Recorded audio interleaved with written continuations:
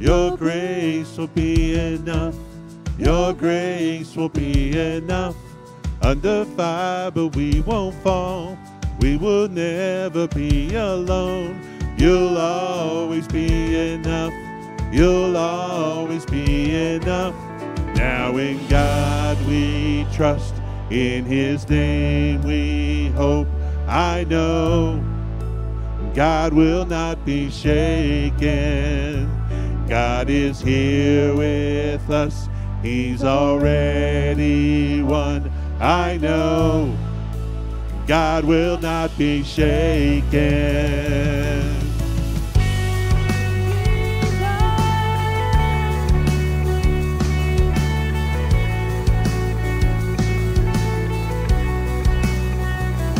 We will follow where you go.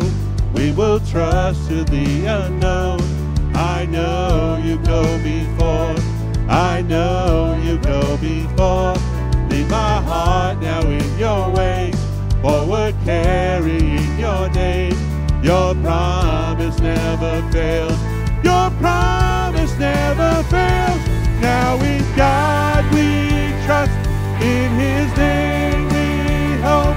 I know God will not be shaken. God is here with us. He's already won.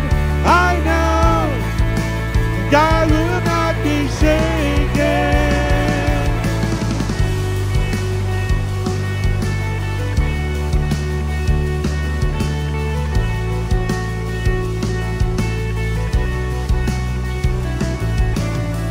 You finish what you've begun, forever strong in your love. Your name is sure, and you will fight for us, our hope forever secure. In you alone. You finish what you've begun, forever strong in your love. Your name is sure, and you will fight for us, our hope forever secure. In you alone, now in God we trust.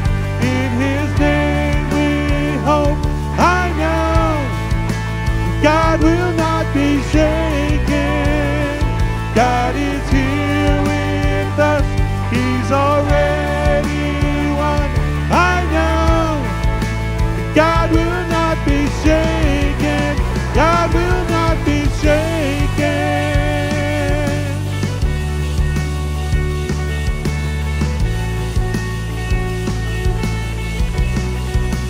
God will not be shaken.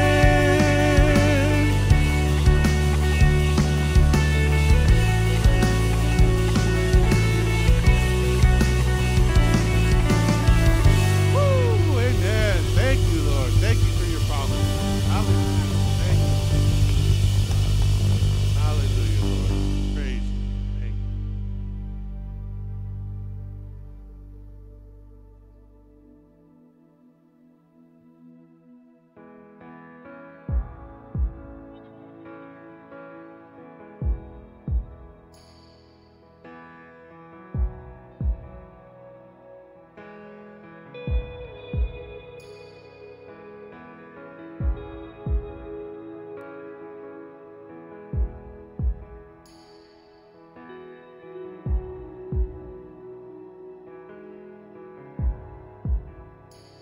You are here, moving in our midst.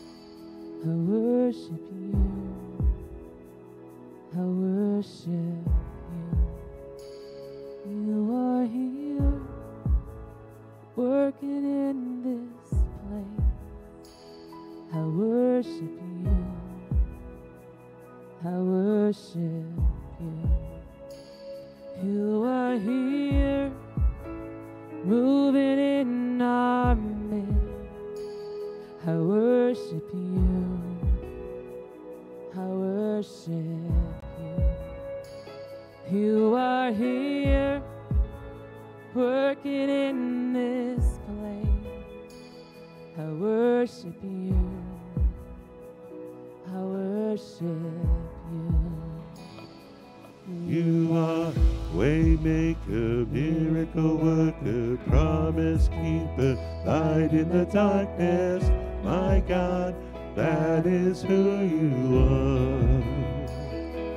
You are waymaker, miracle worker, promise keeper, light in the darkness. My God, that is who you are. You are here, touching every heart. I worship you.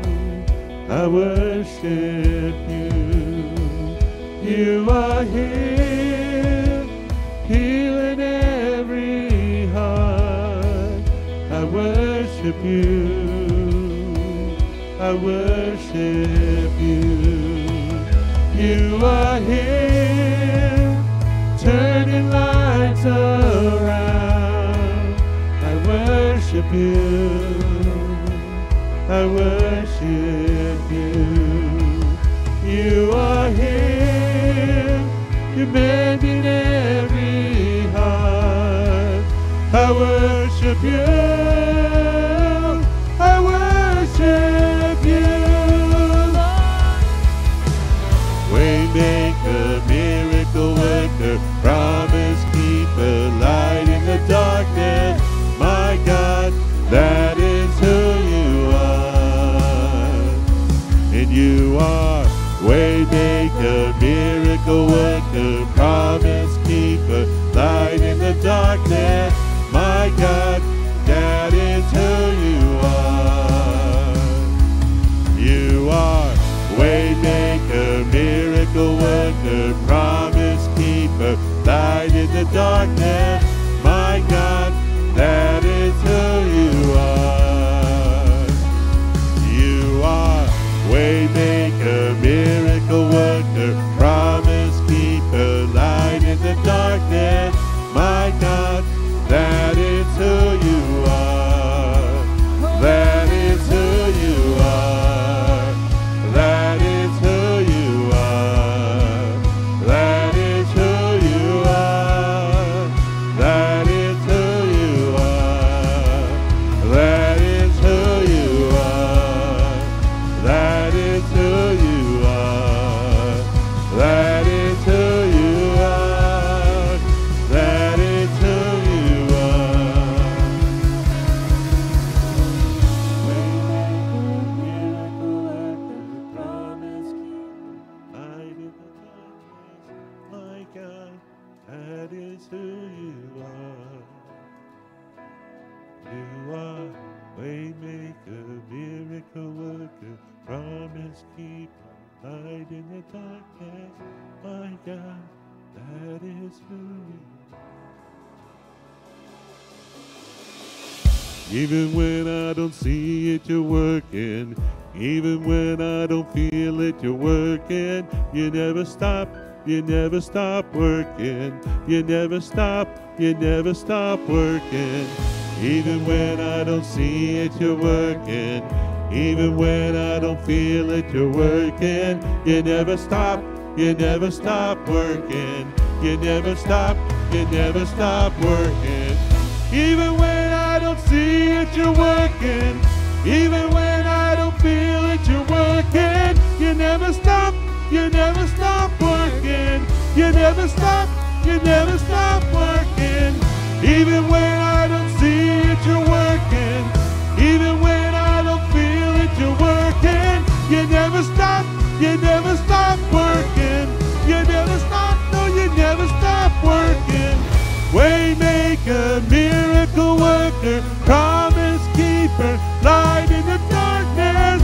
My God, that is who you are.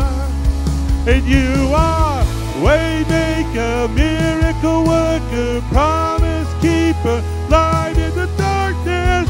My God, that is who you are. That is who you are. That is who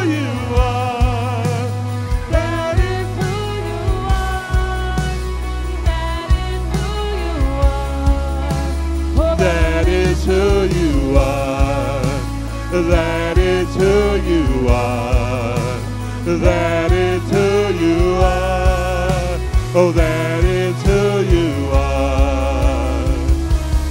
You are waymaker, miracle worker, promise keeper, light in the darkness. My God, that is who you are. You are waymaker, miracle worker, promise keeper, light in the darkness. My God, that is who you are. Who you are.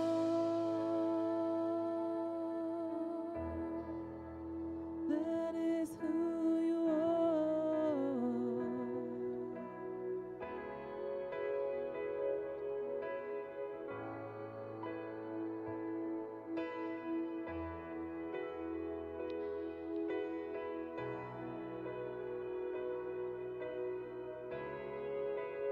That is who you are.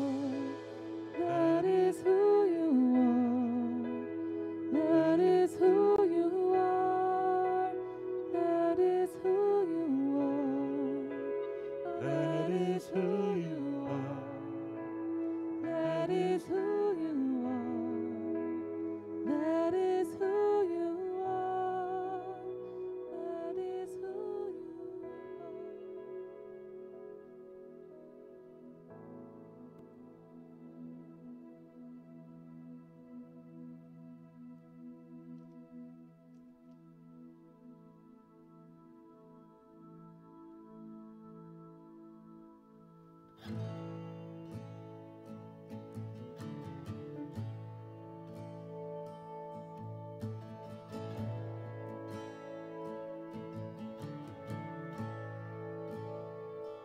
I love you, Lord.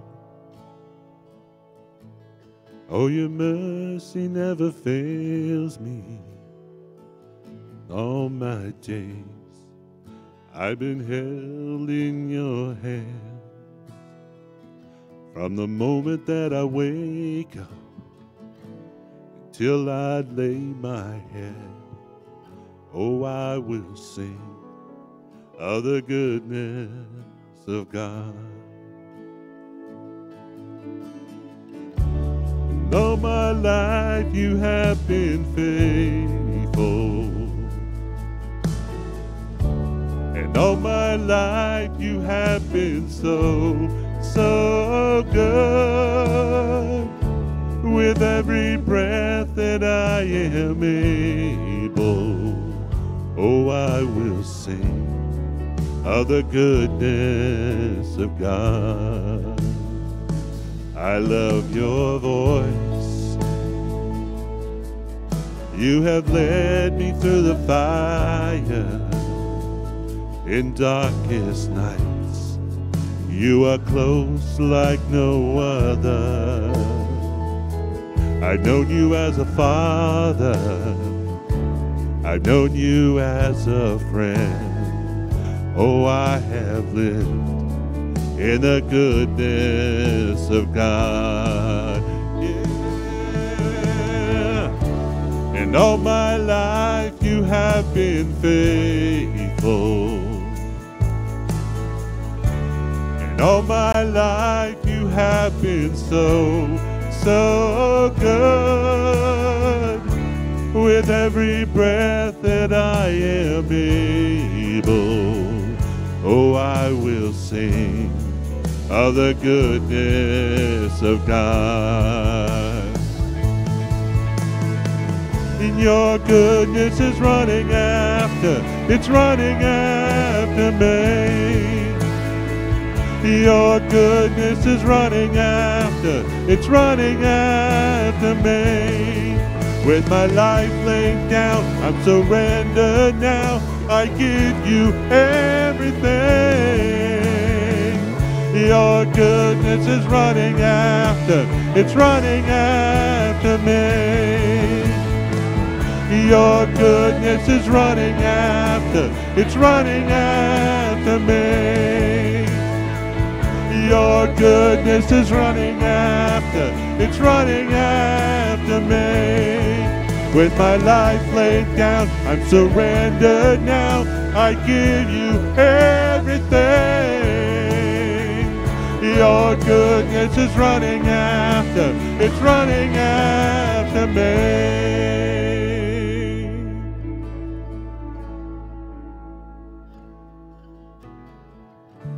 And all my life you have been faithful. And all my life you have been so, so good. With every breath that I am able, I will sing of the goodness of God.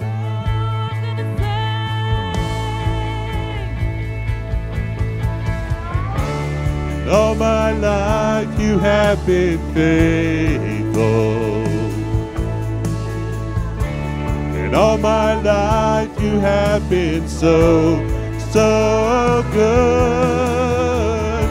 With every breath that I am able, oh, I will sing of the goodness of God.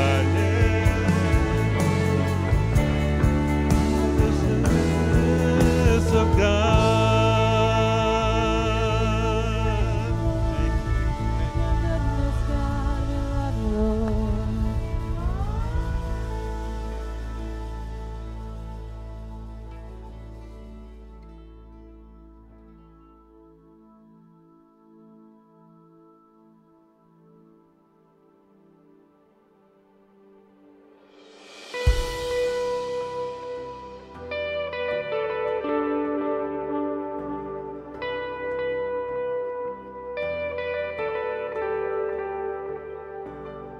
They say this mountain can't be moved.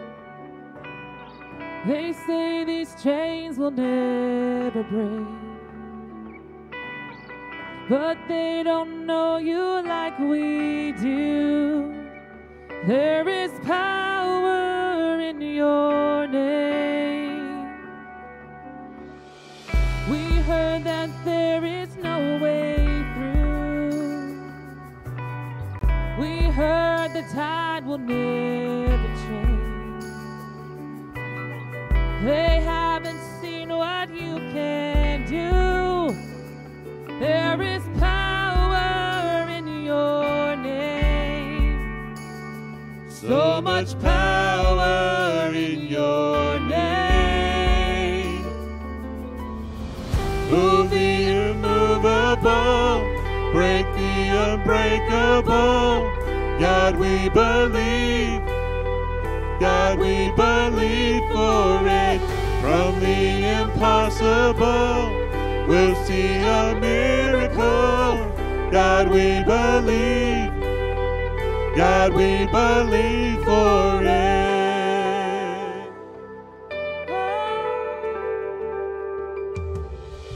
We know that hope is never lost, for there is still an empty grave. God, we believe no matter what, there is power in your name. So much power in your name.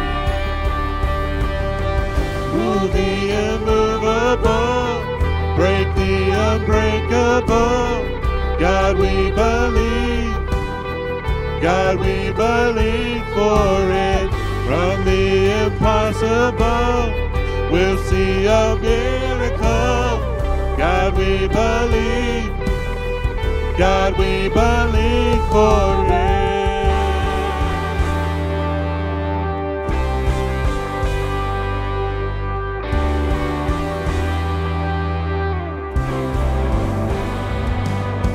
You are the way when there seems to be no way.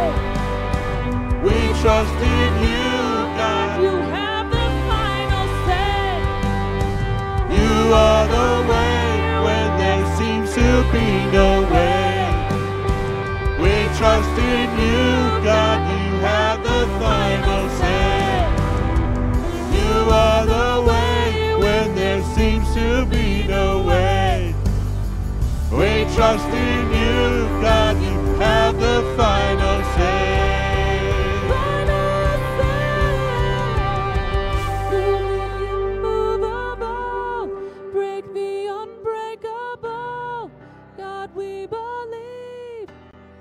God, we believe for it. From the impossible, we'll see a miracle. God, we believe. God, we believe for it. Move the immovable, break the unbreakable. God, we believe. God, we believe for it. From the impossible, we'll see a miracle. God, we believe. God, we believe for it. We believe for it. You break the unbreakable. We believe for it. We love you, Lord.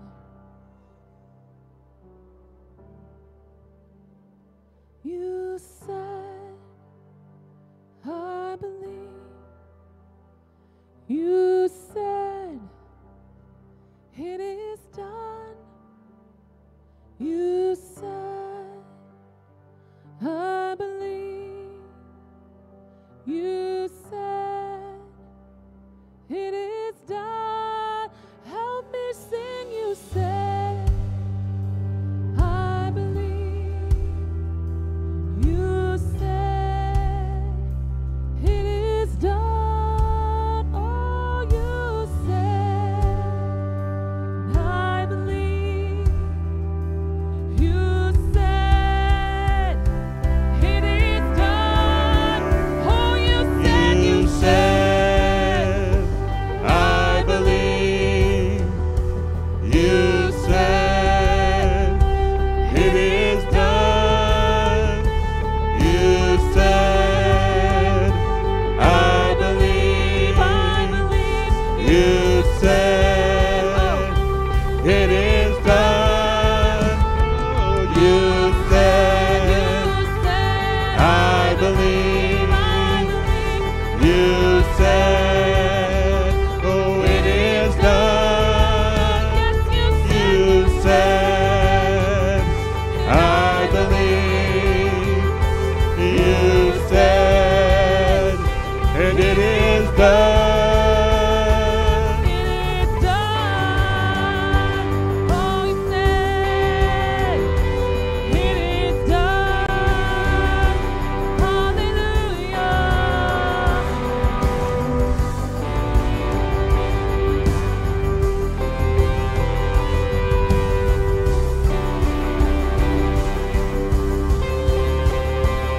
You said, and I believe.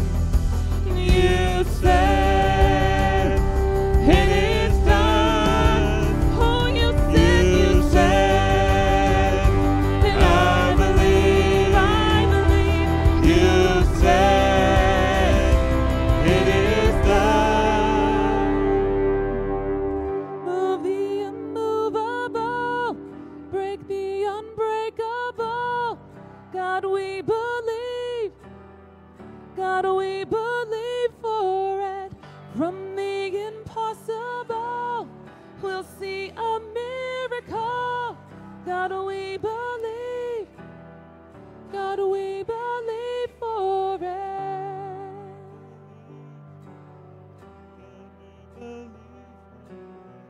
God, we believe.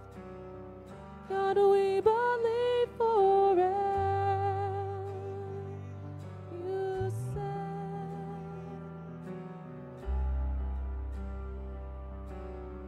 God, we believe for it. Hallelujah, Lord. God, we believe for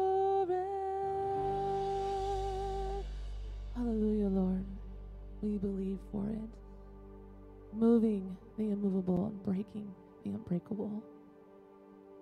Thank you for being with us today, Lord. Continue to work in our hearts this morning. Be with Pastor. Fill him with your spirit, Lord, as he brings forth your word for us as we continue our worship and surrender it all at your feet. Thank you, Lord, so much for who you are. In Jesus' name, amen.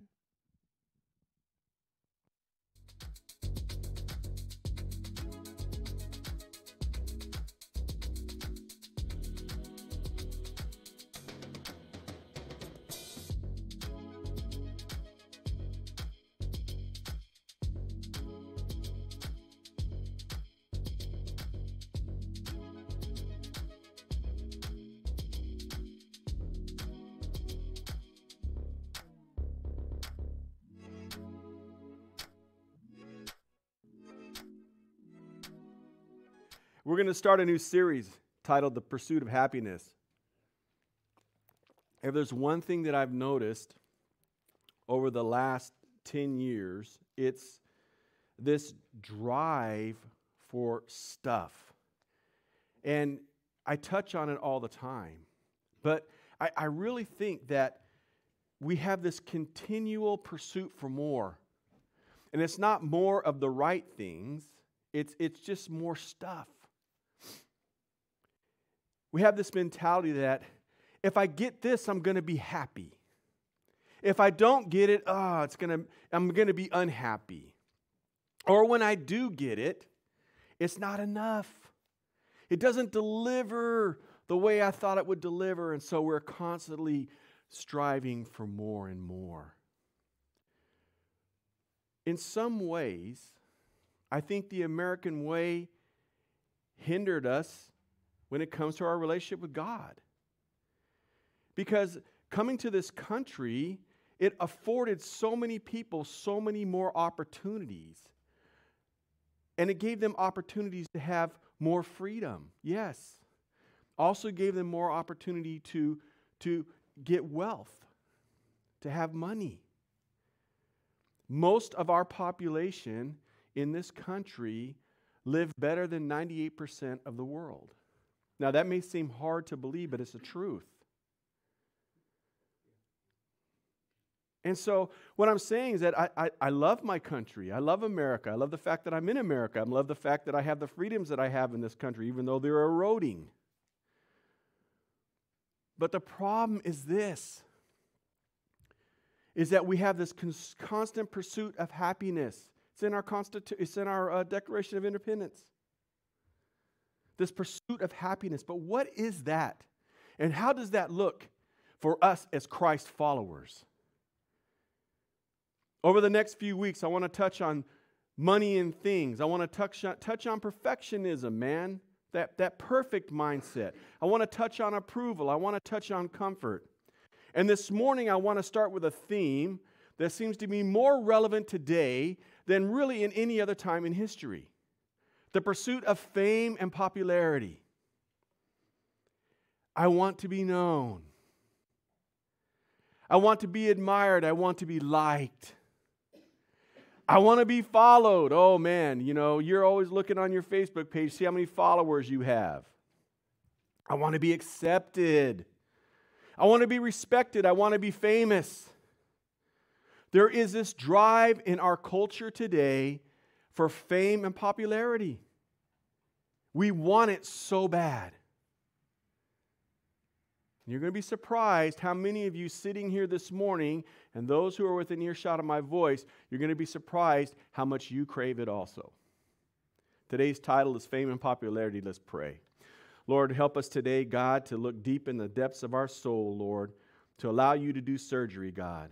Allow you to change those things in our hearts, Lord, that, Father, we may not even be aware of. I thank you, God, that you love us and you care for us. And that, Lord, you have a desire for us to be happy, but our happiness needs to be rooted in not this world. So, Father, teach us today through your Holy Spirit. We ask this humbly now in Jesus' name, and all the church said. I just made a statement that some of you are going to be surprised about fame and popularity. Most of you are saying right now, I'm not chasing fame. I don't really want to be popular. But you're going to be surprised this morning to discover that you really are. I think in some respects, we all deal with a micro-fame mentality. Don't want a whole lot of fame, but you do want a little. I'll give you an example. Getting credit for the work that you did. If somebody else gets credit for it, oh man, that rubs against you the wrong way. Ooh, it upsets you. Somebody else getting credit for my work, I put the work in. They didn't put the work in, I did. Or that person who says, I don't want credit for anything, but yet when they do it, they let everybody know that they did it. They keep turning around and letting you know that, well, it was really me that did this, or, you know, I did this, or I did that.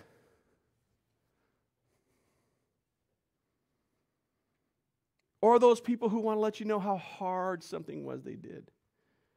So it draws attention to them. Oh, it was so difficult. Oh, it was just so hard. I don't care what it was. It was just too much. Oh, church. We have to change this mentality, man. We're all looking to get credit for something. Whether it be credit for the work you did, or letting people know how hard that was what you just did. It was just so difficult, and that you're such a servant. Or wanting everyone to know how good of a person you are. Doing everything you can to make everybody know how good of a person you are. Or for the social media people, putting that photo up and, man, checking back in 3 minutes to see if you got any likes on it. Oh, man, did people like what I just put? Do you want to hear something crazy? I did a lot of Google research when I was putting this together. It's so funny. Google, you can find anything, right? But there's a lot of amazing things out there, and I just go, man, you know what? I really believe people are like this. Did you know that some people will take a photo down on their Facebook page or Instagram if they don't get a like within 5 minutes? If in 5 minutes nobody likes it, they take it down. I failed. They didn't like it. No, church. We all deal with micro fame, man. And if you think you're really above all this, like if you're like, you know, Pastor, I'm not really trying to be known. I'm not trying to be broadly admired. Well, let me tell you this. Your kids and your grandchildren are. I'm going to give you some stats this morning that will blow your mind. UCLA did a study. They did a study. Here's what they found. With 10 to 12-year-olds, the biggest goal wasn't financial security, it wasn't achievement, and it wasn't community. It was fame. 10 to 12-year-olds are craving fame more than anything. When I was 10 to 12 years old, I was worrying about, man, if I was going to go out and play baseball that day, or get to ride my bike, or if I was going to get to watch Saturday morning cartoons. These kids want fame. Viacom, Velocity is an animation and video studio. They're looking for content all the time. Here's what they found. 22 to 37-year-olds. Are there any 22 to 37-year-olds in here? Any? No? Okay. Yeah. All right. We talked about lying last week, I think, so. This is going to trip you out. Listen to this. 50% of them believe that their life should be made into a movie. They believe their life should be made into a movie. I'm not trying to be rude, but that cracked me up when I read that. I'm like, what? You really think your life is like a Spider-Man or Avenger movie? I mean, you think you're, what? Are you kidding me? 1 out of 2, 5 out of 10, 10 out of 20 said that my life needs to be made into a movie. That's the craziest thing I ever heard of, man. I cracked up on that. I'm like, you guys are insane.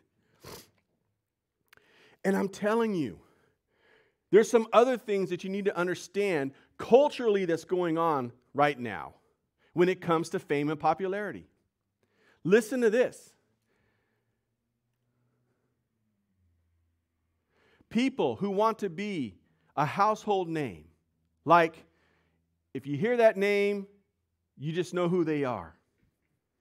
Check this out. This will trip you out. 1 in 12 would disown their family to become a household name. 1 in 12. 1 in 12. Listen to this one. 1 in 9 would give up their marriage. We see this all the time when it comes to celebrities. 1 in 6 would give up having kids, and that percentage goes up depending on whatever day it is, right? This is where people are at today in our culture, church. And it seems like every young person that I talk to, they all tell me they want to do the same thing. They either want to make a movie, they want to be a producer, they want to be a director, or they want to do a podcast, or they want to be on YouTube. I kid you not, it trips me out. So when I see a stat, 50% believe their life should be made into a film or social media thing, right? I get what's going on in society. Now, let me be clear on something. There's nothing wrong with being famous. There's nothing wrong with it. Typically, if you excelled in any field, or you were one of the best at what you did, or if you were really a difference maker, fame seemed to be inevitable. It was just going to follow you. It's just how it was. If you remember what 1 Chronicles chapter 14, verse 16 said, it said, "So David did as God commanded him, and they struck down the Philistine army, and all the way from Gibeon to Gezer. So David's fame spread throughout every land, and the Lord made all the nations fear him." You need to understand something here. David did what God wanted him to do. David wasn't seeking his own glory in this instance. Now, there were times when David did, and we saw the consequences in David's life. But here it says that he did as God commanded, and they struck down the Philistine army all the way from Gibeon to Gezer. Pretty good sized territory. And it said, so David's fame spread throughout every land. Here's the reason it spread. It was for God's glory. It was for God's purpose. It was for what God wanted to accomplish with the nation of Israel. And there's other examples of people in the Bible who were famous. I mean, let's think about Solomon. Solomon was world famous. When Solomon was anointed king, the Lord came to him and said, "Ask whatever you want, and I will give it to you." Solomon asked for wisdom. He didn't ask for riches. He didn't ask for fame. He asked for wisdom. Why? He said, because I do not know how to govern such a great people. Give me the wisdom and the ability to do it. And God said, because you didn't ask for those things, riches and fame, I'm going to give it to you. See, Solomon asked for the right thing. Out of that, Solomon became famous. Fortunately, Solomon also became a train wreck when you read his life in the Bible. Think about Jesus. Was there anybody more famous than Jesus?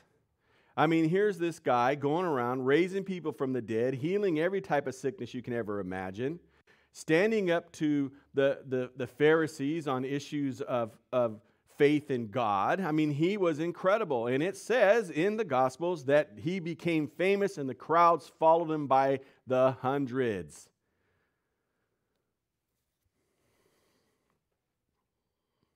You may not know this, but I'm a pretty big deal too.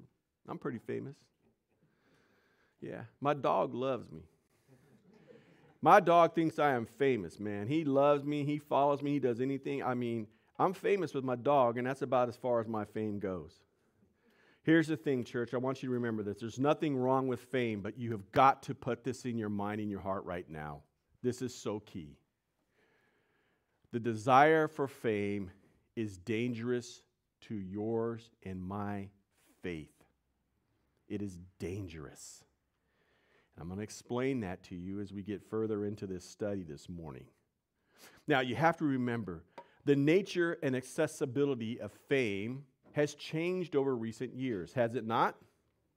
As I said before, in years past, people became famous because they did something significant, or because of their occupation. Maybe Neil Armstrong being the first guy on the moon, or some great accomplishment.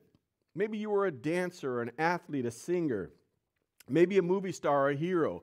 Maybe you were a scientist that found a cure. It used to be an accomplishment was something big until the rise of social media and YouTube.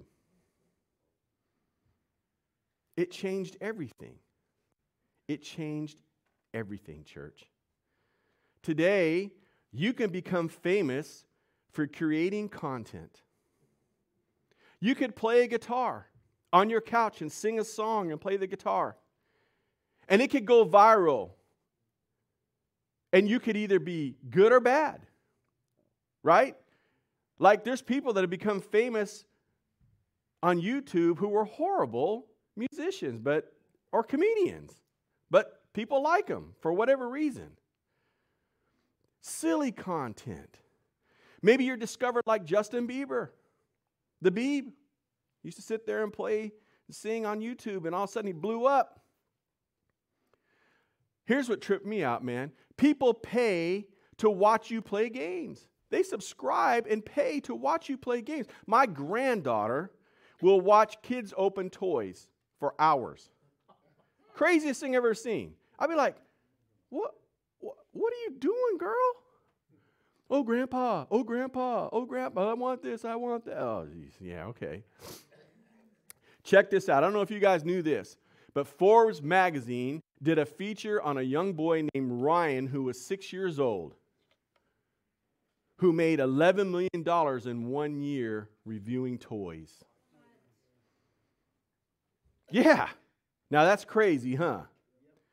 Have you ever heard of the bread face lady? Oh, man. She's huge. She's huge on social media. Huge. She really blew up like 6 years ago. I mean, she may have waned a little bit, but she was huge. This lady would take different types of bread and smash her face into it and roll her face into it, and she had millions and millions of subscribers. I'm thinking, are people that nuts? I pulled up one of her videos. I was like, you got to be kidding me. This is the craziest thing I've ever seen.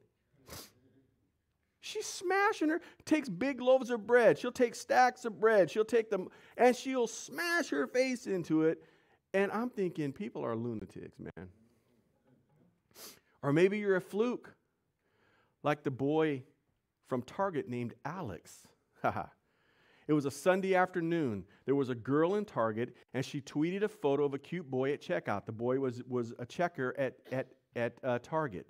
If you can bring up the photo, this is him. This is what she tweeted. Now check this out.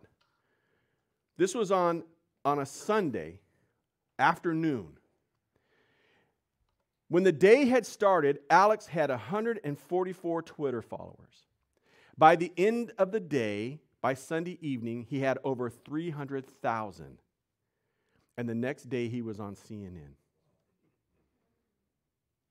Isn't that crazy? Over a photo of a boy. He became an overnight success. You used to be famous for doing something that was remarkable. Now, if you're cute at checkout, everybody's in love with you. In society today, you're one break away. You're one post from blowing up, from being discovered and going big, becoming a YouTube star, a verified YouTube star, and thousands of followers, and you're being paid to make videos. That's the fame of today.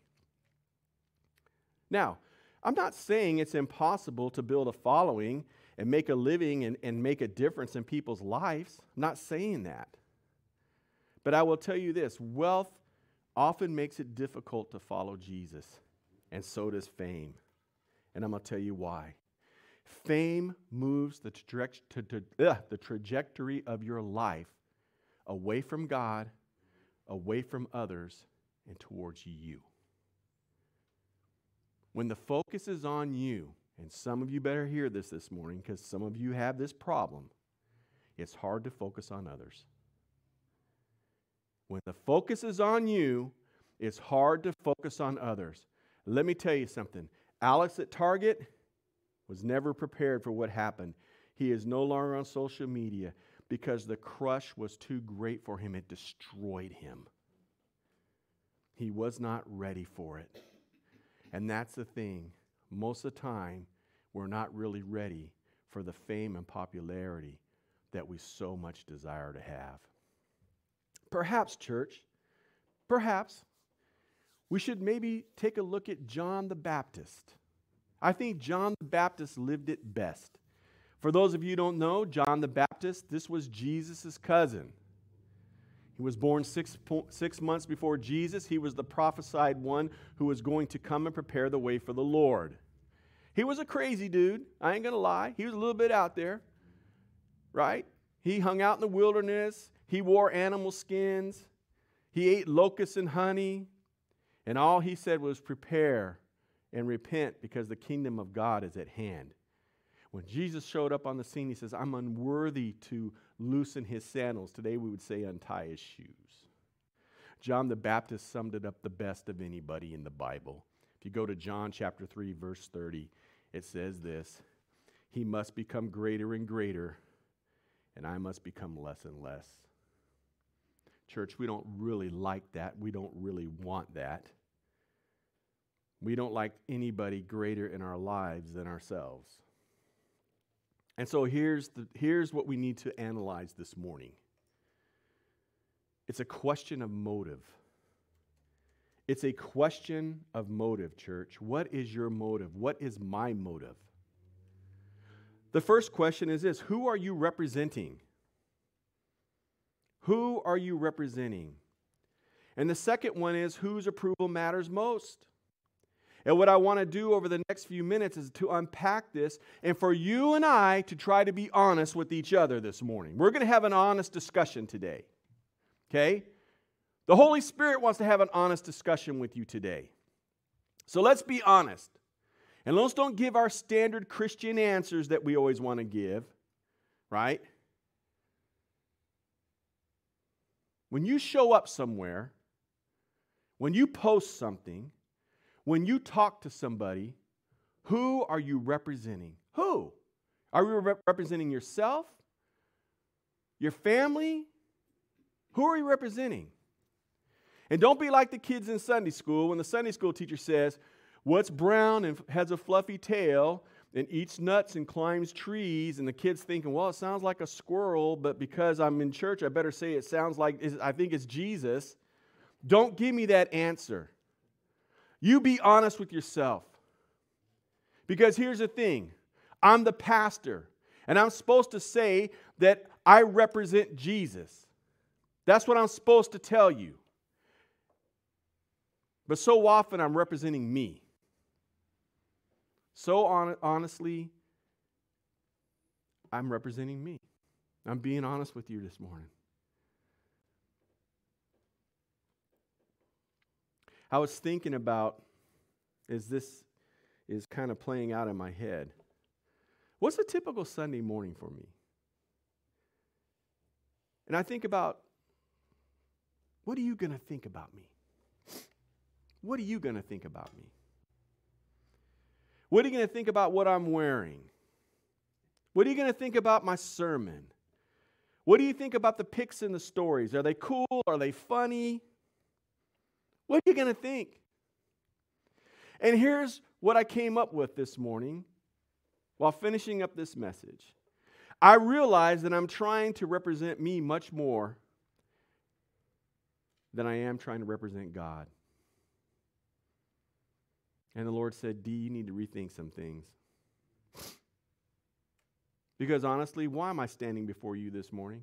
Am I standing before you so I can get some kind of a fix? You know? Oh, let me stand up in front of people and make them think I know something. What is the reason I'm standing before you this morning? It needs to be because I want to glorify God. But I'll be honest with you. If that was purely my intent, I would probably have a lot different perspective and delivery for you. But I want to make sure that I'm giving you some good dialogue and content and it's coming to you and it's understandable and all these other types of things. God reminded me of something out of 2 Chronicles chapter 5, verse 20. Paul writes, so we are Christ's ambassadors. God is making his appeal through us. We speak for Christ when we plead, come back to God. See, church, we need to come back to God this morning. We need to really come back to God this morning. And we really need to come back to God. And we really need to understand that we haven't really been representing him like we should. See, it says here that we are Christ's ambassadors. God is making his appeal through us. Now, an ambassador is the highest ranking diplomat sent from one nation to another nation to represent the home territory. That's what an ambassador is. So if you and I are Christ's ambassador, you and I are representing him and have been sent out on his behalf. That's who we are. That's who we are. Church, when you walk into a room, the light walks into the room with you. When you walk into a room, hope walks into the room with you. Why? Because we're representing Christ. And if Christ is in us, then those are the things that should show up in the room. Not me and not you. I should not see you. I should see Christ in you. And it's the same with me. But we don't live that way. Right? Like I shared with you guys some time back. It used to be when we would go and visit a national park or something, we would take a picture of whatever it was. Click, and that would be in the picture. Now it's me. Click. And whatever it is behind me because I'm more important.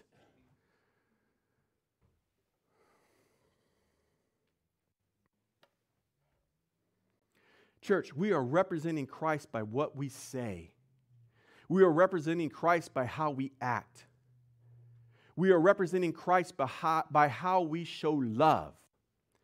How we dress, how we post should represent Christ. We're not the insane clown posse, man. We shouldn't look, come on. Whatever we do should bring glory to God. Who are you representing? Who are you really representing this morning? Don't tell me Jesus. Be honest, because so often you and I are not representing him. We are representing ourselves. And that's the truth. That's the cold, hard truth. And you know how I know that? I listen to the conversations. Your conversations tell me who's number one in your life. Church, let the Spirit of God do a cleansing work in your heart this morning. Less of us, more of him. This first question, deal with it. Let it invade your heart. Let God separate the spirit and the flesh so that only the Spirit has your heart, so that we can represent Jesus and stop representing ourselves. The second question is, whose approval matters most? Well, the same answer that we're going to give. We're going to give our Christianese answer should be Jesus. I'm living for God. But are we? Are we really living for God, man? Because I think we live for the approval of people.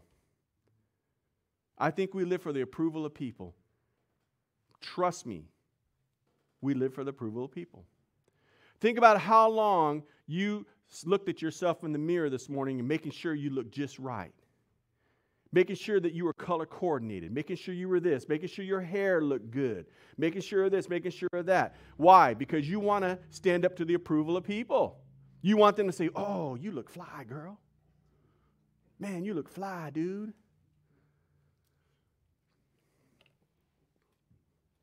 Whose approval matters? It's God's approval that matters, not your approval, not my approval. We shouldn't care what others think, but I do. I'll be honest with you, I do. Now, when I say I don't care what others think, let me be clear on that. I'm not trying to say it in like some arrogant way, like I could care less what you think, blah, blah, blah. I'm just going to live my life. That's dumb. First off, my life better line up with God's life, and if it lines up with God's life and then you don't approve for me, well, that's between you and God. But if I'm being obnoxious and arrogant and being a jerk, well, yeah, you shouldn't like me. You shouldn't approve of me. Psychology trips me out, right? I used to be like this anti-psychology person, but actually I've learned that really psychologists, they just kind of back up what the Bible says, but they just do it in a secular way. It's true. So I use what they say and bring it over here and say, yeah, but God said it first, so you're a copycat. Here's what psychologists say.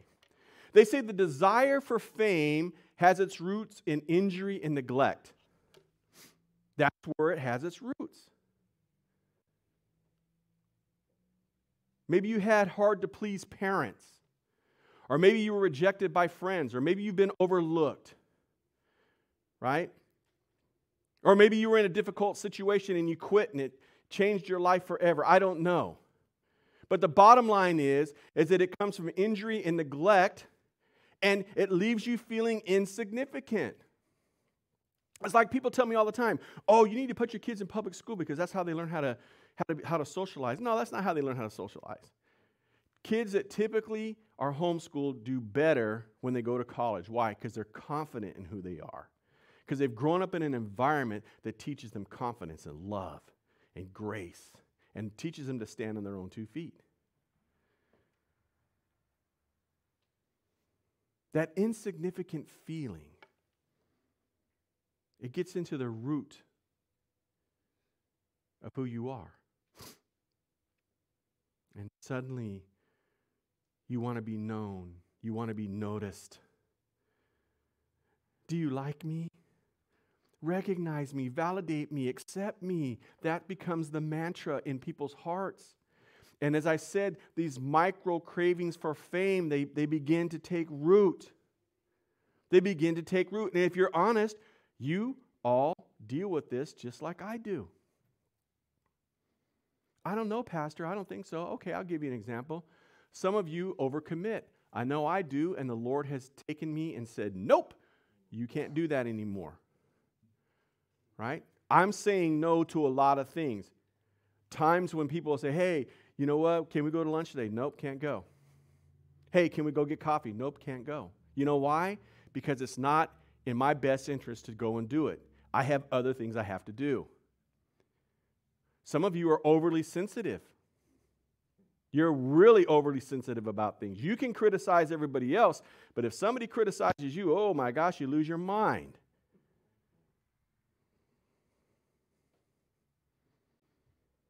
Paul said in Thessalonians chapter 2, verses 4 and 6, he says, for we speak as messengers approved by God to be trusted with the good news. Our purpose is to please God, not people. He alone examines the motives of our hearts. As for human praise, we have never sought it from you or anyone else. Paul says, look, dude, we are messengers. We're approved by God. You and I are approved by God this morning, church. And God entrusted us with a job. That job was to share Jesus Christ with people who are lost. I ask you, have you done your job this week? Have you shared Christ? Have you the good news that you've been entrusted with, have you shared it? Paul says our purpose is to please God, not people. It pleases God when we're obedient like David. When David did what God commanded him to do, God said, boom, here you go. Here's the thing.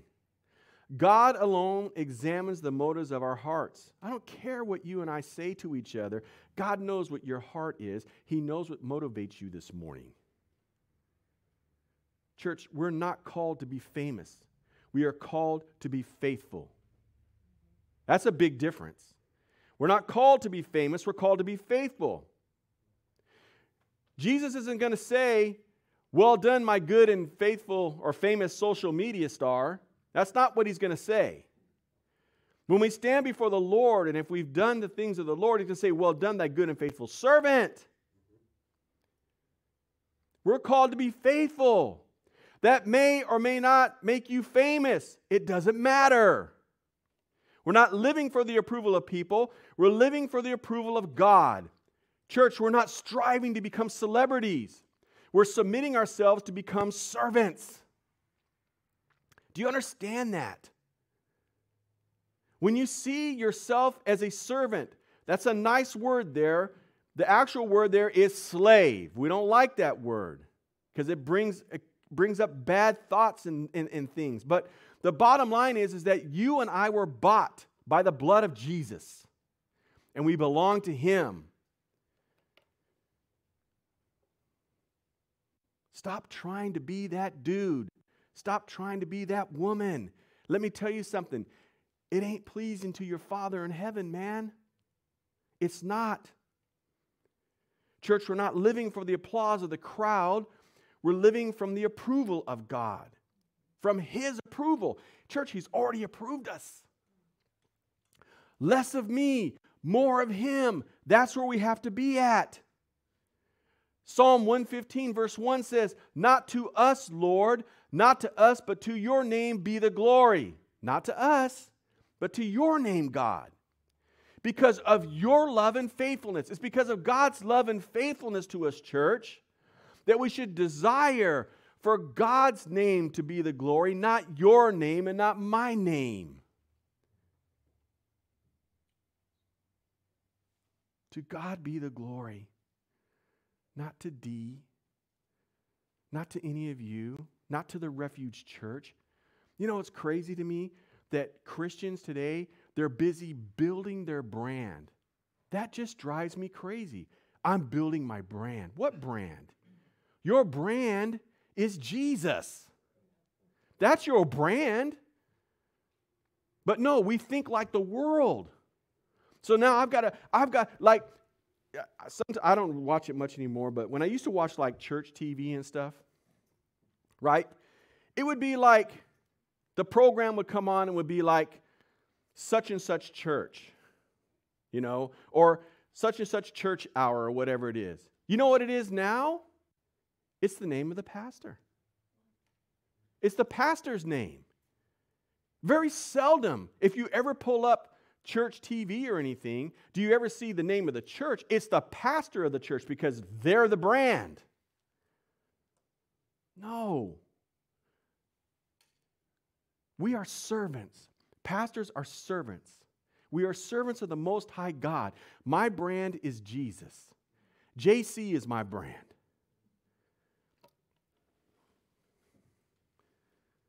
Church, when we build our own popularity, when we try to build our own fame, in the end, we see that it's not really the answer, that it normally leads to some sort of catastrophe. The Bible tells us that. I didn't give you this verse this morning. I got it on the way here. Ecclesiastes chapter 1 verse 2 says, "Meaningless, meaningless, says the teacher, utterly meaningless. Everything is meaningless." Everything's meaningless, man. The only thing that means anything is Jesus. It's Jesus. When you stand before God, it's going to be Christ imprinted on you that God's going to see. He's going, yeah, you're good. It ain't going to have nothing to do with your name and who you are. It's going to have everything to do with Jesus. If you don't believe the Bible, then listen to what Jim Carrey said. This tripped me out. He says, "I think everybody should get rich and famous and do everything they dreamed of so that they can see that it's not the answer." Isn't that crazy? This dude was at the height of popularity, man. He was in every movie you could think of. He's almost disappeared. You know what he found out? It really wasn't what life is about, church. Less of me and more of Him. I'll end with this. Psalm 102 verse 11 says this, my life passes as swiftly as the evening shadows. Do you understand how quickly your life and my life is going? I am withering away like grass. Like, I'll kid you not, I was driving the other day and I had my hands up on the steering wheel. I said, man, where did these old hands come from? They're wrinkled and they're thin looking and they're just like, I'm like, oh my gosh, you know, what? No, I'm withering away. But you, O Lord, will sit on your throne forever. Your fame will endure to every generation, church. And that needs to be our heart this morning.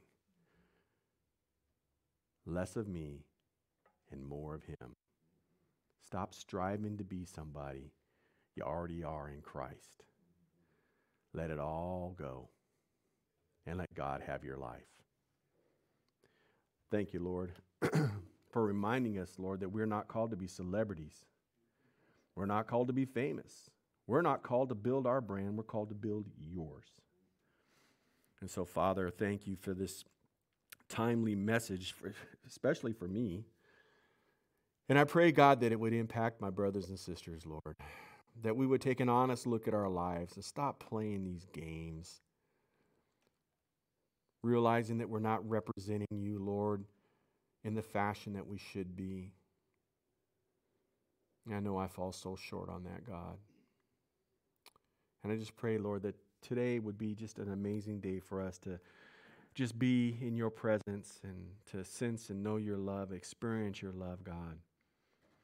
And just look at all the good things that you've given us, Lord, despite who we are. You love us, Lord. Thank you for loving us. Thank you, Lord, that we don't have to try because we already have Jesus. Thank you, Lord, in Jesus' name. Amen.